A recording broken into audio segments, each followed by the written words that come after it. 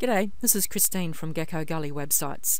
This is a website that I'm working on for my client Carol, who runs a business called Maggie Robertson Design. Carol sells fabric. She sells it by the meter, and I've covered in another video how I've done this, so how I've allowed the customers to put in the to put in the length of fabric that they want, so they can order, for example, 1.5 meters if they want to. The problem is that on Carol's old site, she was selling the products per half meter. So this price, $10.95, is not actually the price for 1 meter of fabric. This is the price for half a meter of fabric. So what I need to do is I need to adjust all of her prices for all of her fabrics. Now, she has got 86 or something fabrics on her website, so that's a big job for anybody to have to go through and individually edit every price. But I want to make a little video to show all of you just how quick it is to do bulk edit changes with WooCommerce and WordPress. And I'm just using this as an example. Now, if I go back to my admin area and I go to the product screen, I find a list of all of Carol's products. Now, the ones that I'm interested in are all in this area. So I'm going to click on fabrics and click filter. And then the website will the screen will refresh, and it will show me all of the fabrics products. Now it shows those that are in the fabrics category or those that are in subcategories below that. So that's why it says new fabrics, because that's one of the subcategories. Now you can see here that the price is $10.95, $10.95, $10.95, and so on. And normally if I wanted to edit those individually, I'd need to go over here and click on edit, and then go into the individual edit and change those prices. And it would take a long time because she's got, here we are, 88 of them. Now, there is a quicker way, and that is I can go here to Quick Edit, and I can click on that, and it will allow me to change some things, okay? So I could, if I wanted to, change the price from $10.95 to whatever twice that is, but I would still have to do that for each product individually. It's a little bit quicker than going into the edit screen, but it's still not as quick as the thing that I'm about to show you, which is really cool. So let's just cancel that. Now, before I show you this really neat bulk edit method, I want to point out to you that we've got around about, I think we've got 25 products per screen appearing at the moment. Now I can't remember whether the default per screen is 20 or 25, but it's not a lot, okay? And she's got 88 in this this category. So if I was to do edits on all of these products, I'd have to do one screen, and then I'd have to go to the next screen and do the next screen, then go to, so I'd have to do it 4 times. But if I want to, I can go up here to screen options, and I can say, okay, show me 200 products per screen, and I click on the apply, and we'll let it refresh. Now, by the way, this screen options thing appears in almost every screen within WordPress. So it's a good idea to have a look at it and see what's up there, because you never know what you're going to find. There could be all sorts of things up there. Let me just click and see. Yeah, so you can also choose to not display some columns if you want to, and you can choose what how many are going to be shown on the screen.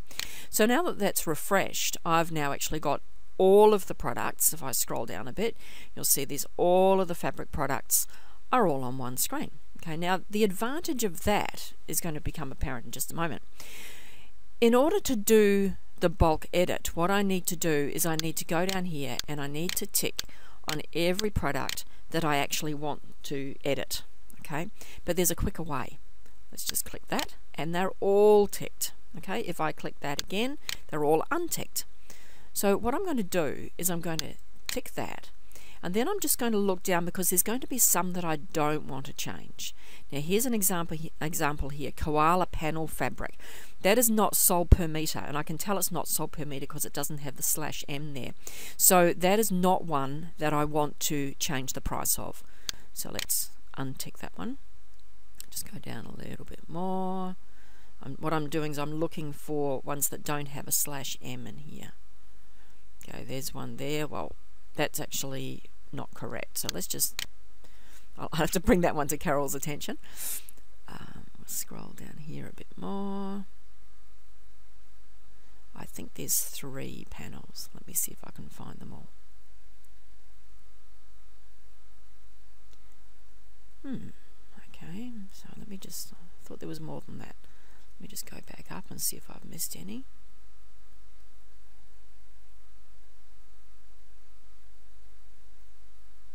I'm just going to hit pause for a moment on the video. Okay, and I found one more, which is this one, so I have unticked that as well.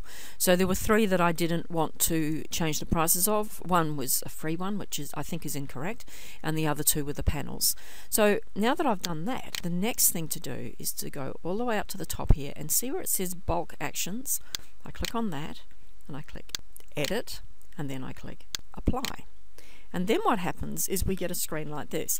Now in this box here we've got all the products that we're about to edit. So if we think, oh hang on a minute, I didn't want to edit that one, you can click on the X and you can remove that from the bulk edit. It's not going to delete the product or anything like that, it's just going to take it out of being edited at this time. In this box we can, if we want to, move, well, effectively put it into an additional category. So if we wanted to say, okay, let's put all of these products into stitchery tools, we can do that. So that's a really good way to bulk assign a category to a whole lot of products at once. Over here is the area you're going to probably use most often. Comments in WooCommerce for products, comments refer to reviews. So if you want to allow reviews or disallow reviews, you can change that in there. Status, normally you'll be using published or draft. So publish means yes, I want it to appear on the website, and draft means no, I don't want it to appear on the website, effectively hiding it. Okay. Down here is price and sale price, which is what we're going to change in just a minute, so I'll go back to that. Visibility is another way to hide things from the website. The difference between visibility and published and draft is that if a product is a draft, then it won't appear on the website, of course. But if you've got a category which is full of draft products, the category will not appear on the website. The link to the category won't appear in the menu. But if you've got a category which is full of hidden products, the category link will still appear in the menu on the website. Anyway, that's getting away from bulk edit, but that's just the difference between those things. So normally here you'll use either catalog and search, or you use hidden. Featured, some of you will use featured if you've got a slideshow, for example, where I've said to you, okay, any products which are featured are going to be appearing in your slideshow. I don't think many of you have that system with me, but some of you may do. And so that's where you can change whether it's featured or not. And here you can change whether it's in stock or out of stock. That's pretty straightforward. If you don't want to change these things, you leave them at no change. But the thing I want to change today for Carol is the price and the sale price. And remember I said that these prices here are per half meter. I want to change them so that she's got prices per meter. So basically what I want to do is I want to increase these prices by 100%. So we click on price, and we can say, okay, we can either increase or decrease the price by either a fixed amount. So we could say, for example, we wanted to make all these ones go from $10.95 to $12.95.